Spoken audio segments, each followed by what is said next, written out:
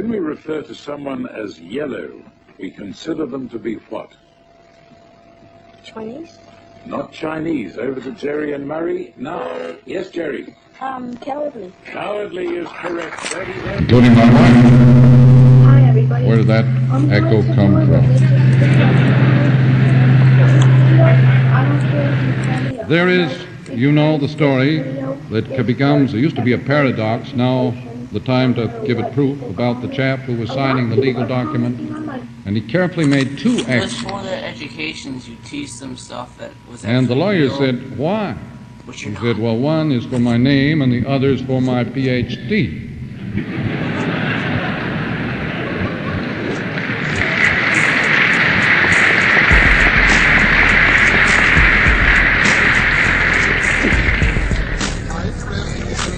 One of the things that happens, I attended a conference in Denmark a few days ago on world unrest, student unrest. It was a very discouraging conference, full of famous names. There was not one clue in that assembly to what constitutes the causes of unrest. The cause of unrest is the loss of identity. Now, I may forget to tie this into Christianity and the putting on the new man and the loss of the old man and so on. I may forget, so I'll mention it now and keep on. But when you are suddenly confronted with a new technological environment like radio or TV or satellites, when a new environment goes around your entire being and milieu, you lose your identity. You're scrapped. You're thrown on the garbage heap. Every human being has been scrapped. His private identity has been tossed on the junk heap since TV. This applies especially to the young. They have no identity, no goals, no direction.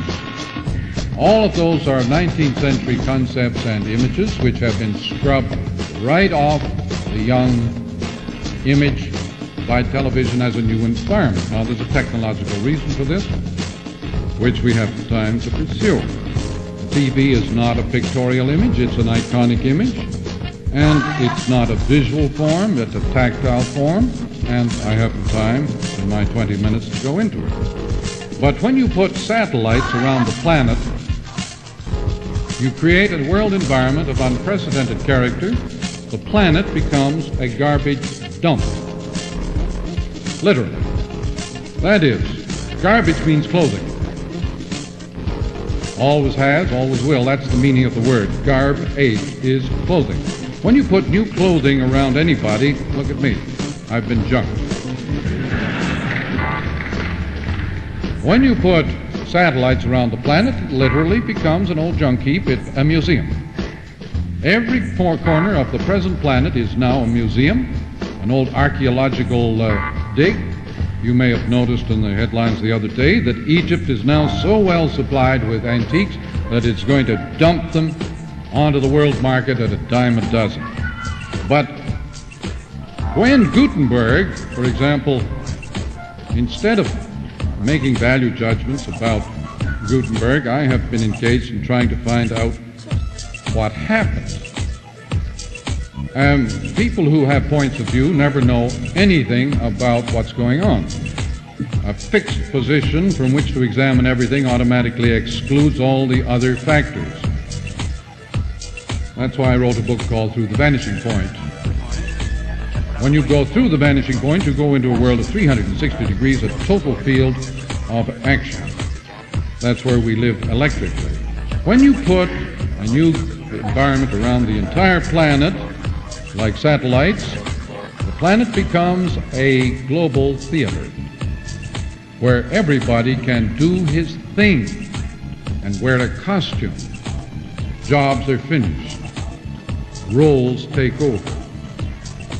All of you people are heading out into a world where there are no jobs, but only roles. Involvement.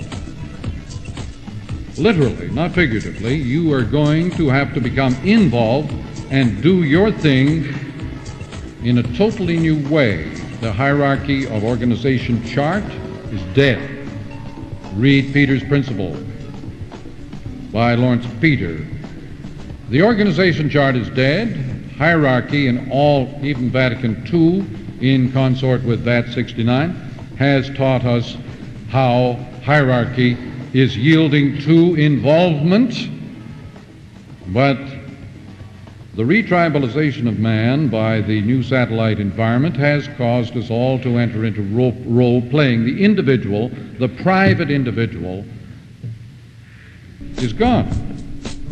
It has nothing to do with ideals, the desirable or the undesirable. It just happened when nobody was looking. It's finished. Now you're moving out into a world of retribalized man where roles remain. The theater of the globe becomes a single classroom for total immersion. Courses are finished. The only mode of learning left for man today is total immersion in the global theater. I used to call it the global village, and that is now passe. Events are always way ahead of observers.